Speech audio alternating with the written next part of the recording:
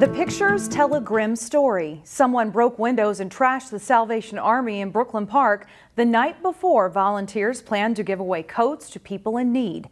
Security footage shows a man putting the new coats in a pile and then lighting them on fire.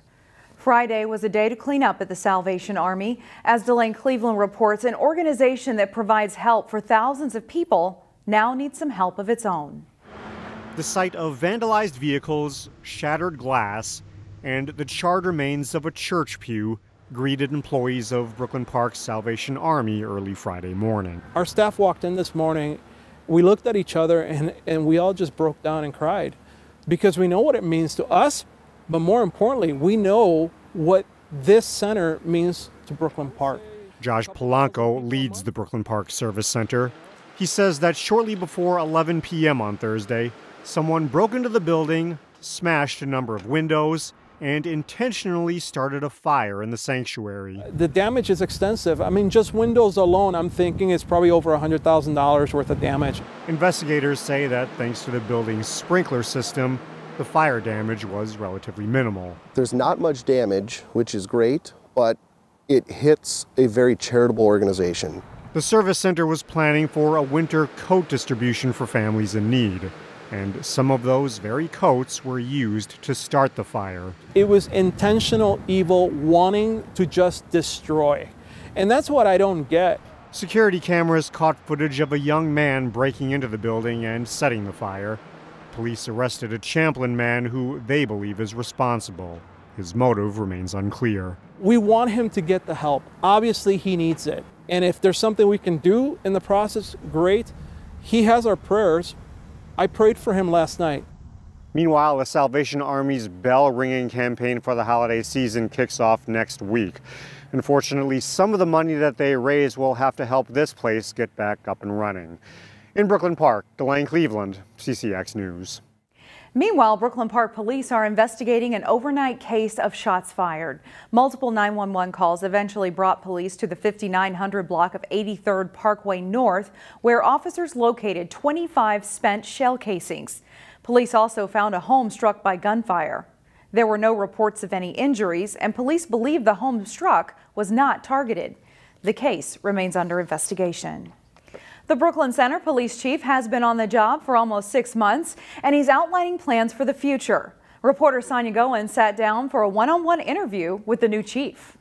It's been a little bit challenging. Chief Kellis McDaniel started the job as the community was trying to heal after the fatal shooting last year of Daunte Wright. The past few years have been really rough in Brooklyn Center. The chief was working for the Hennepin County Sheriff's Office when the Daunte Wright protest happened outside the police department. The first few days here was a little rough between the community and PD. He was part of a team to bridge the gap between concerned citizens and cops. I mean, finally we got a chance where people started communicating, and then we started talking about what the problematic things were. The 55-year-old chief says that experience helped him to prepare for his current role. Last year, actually, I actually thought about retiring, and then I thought, you know what a great opportunity to be part of change. One of his top priorities is to get the department fully staffed. Currently, the department is down around 12 full-time officers. Fully staffed would be 49, and with that, we have specialty units that we would like. Cracking down on crime is also tops on the agenda. According to the chief, gun violence is on the rise. Crime here is still pretty steady.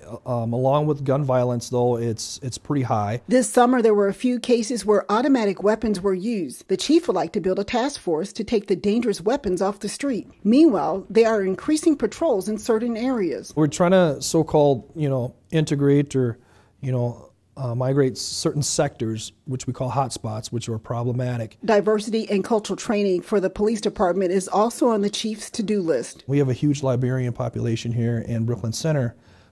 It'll help you in the long run as far as communication and bridging that gap. The chief says community engagement is essential. He says officers are interacting more with the public and business owners. If we can build that trust relationship again, I think these businesses will basically say, you know what? The police are on our side, PD is on our side, we can do this together. Striving for a safe and peaceful city where everyone can feel proud to call Brooklyn Center home. The community wants to feel safe, no matter what income level, no matter what dialect you speak. diversity group. Everybody deserves to feel safe. In Brooklyn Center, Sonia Goins, CCX News. Where would we be without just construction? If you want your roads, you want your buildings, you want your hospitals, your malls, you know, your stadiums, we need the people to build them. And they are professionals, and that's the biggest thing. It is a professional career. The construction industry has a story to tell, and it's being told through a female perspective. At Wayzata High School, educators from Northern Michigan University and local companies hosted a Women in Construction event. Of all of the workers in construction, only 9% are women. Leaders in the field say that needs to change. Students could find out about a wide variety of career paths and apprenticeships where you can earn while you learn.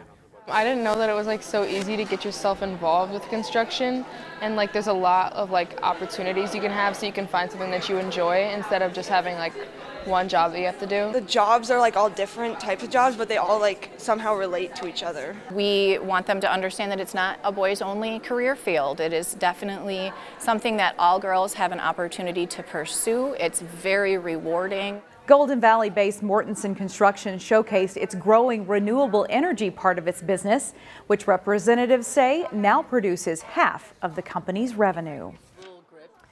A Sonnesyn elementary school teacher got a grant from the Seven Dreams Foundation to create a mural in the hallway of the school. Students got their first look at the finished mural this week. Students worked in partnership with a local artist to create tiles that visually represent a positive I am statement.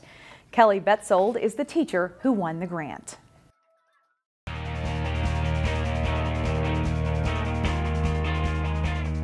The Wayzata boys soccer team took aim at a state championship Friday morning in a match that turned into a thriller. Jay Wilcox has the story. Top seed Wayzata ready to face third seed Woodbury for the state Class 3A boys soccer title.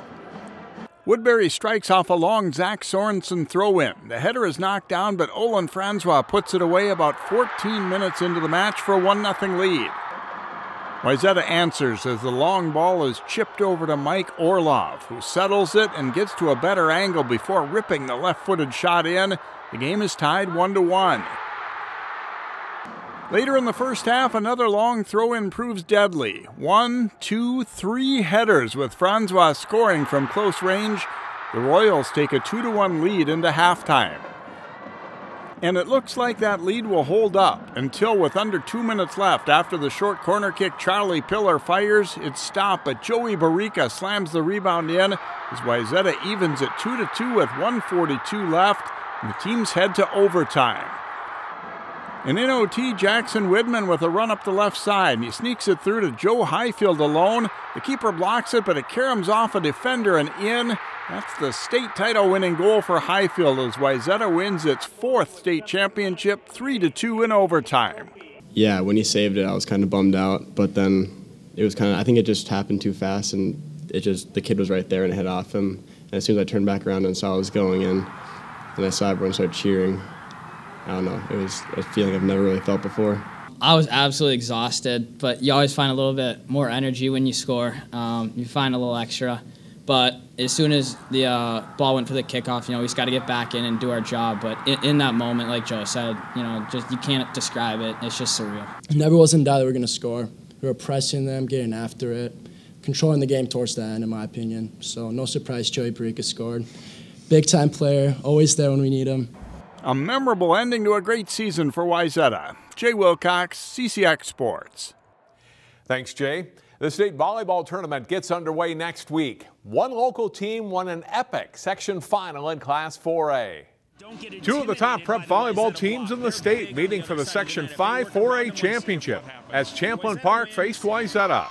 Set 1, Carly Gilt passes to Kylie Gargas, who sets to Marley Hansen. Her attack isn't returned, and the Rebels lead 11-9. Champlin Park led much of the first set. Sarah Moberg pushes one down the line for a point. Rebels up 16-13. Top-seeded Wayzata comes back. Riley Kurth in the middle comes up with a big block, and it's tied 21-all. The Trojans fought off a couple of set points by the Rebels. Sophia Johnson passes to Caitlin Vogt. A big match for Vogt. She gets the kill, and Wayzata goes on to win set 1, 28-26. Champlin Park's Carly Gilk is tough to stop. She attacks and scores here. Rebels lead 8-7 in set 2. Late in the set, Reese Axness sets up Lily Reese in the middle for an attack and kill. Champlin Park wins this one 26-24 to tie the match at a set apiece.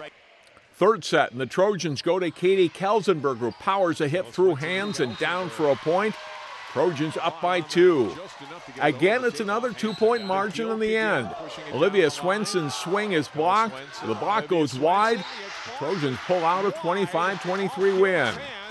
The fourth set was tied at 20 before Wayzata closes the night by scoring the match's final 5 points. Olivia Swenson gets the kill for the last point of the match.